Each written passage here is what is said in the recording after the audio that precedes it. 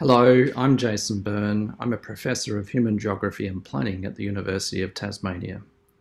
Thank you for the excellent question about whether climate change will make us live somewhere else, for example, underneath the ocean, or if you're like Elon Musk, thinking we might go and colonize Mars, living in space.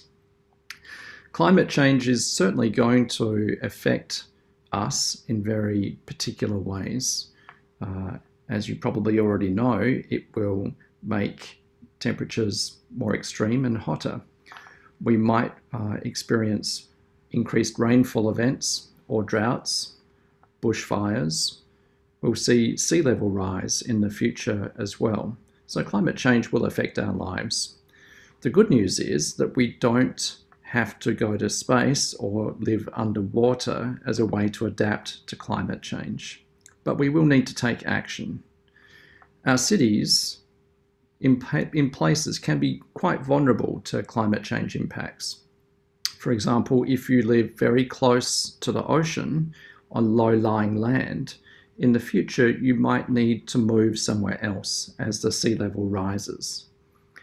Solutions such as building walls along the coastline, sea walls to hold ocean flooding back, do not work in the long term. They can cause erosion elsewhere, and this is a problem. We also know that we can plant lots of trees in our cities to cool temperatures. In cities, temperatures can be 10, 15 degrees hotter than surrounding countryside. But if we plant lots of trees, we can cool the temperature in cities by about 12 degrees. So that's pretty good.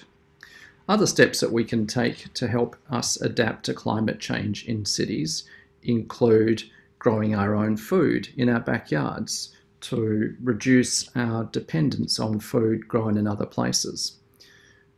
If you live somewhere that doesn't have hydroelectricity, like Tasmania, you could put solar panels on your roof. Now, this means that you can generate your own electricity. It also means that you're not producing emissions. We can take other steps in cities as well. For example, reducing the number of times you might make a trip in a car and instead walk or jump on your bicycle if you can. And that will help us to both reduce our emissions and stay fit and healthy. And finally, steps that we can take to help adapt our cities to climate change to make them more livable in the future include getting to know your neighbours better.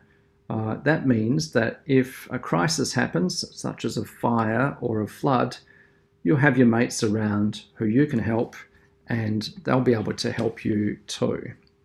So thanks again for that excellent question from Cambridge Primary School, grades 5, 6B.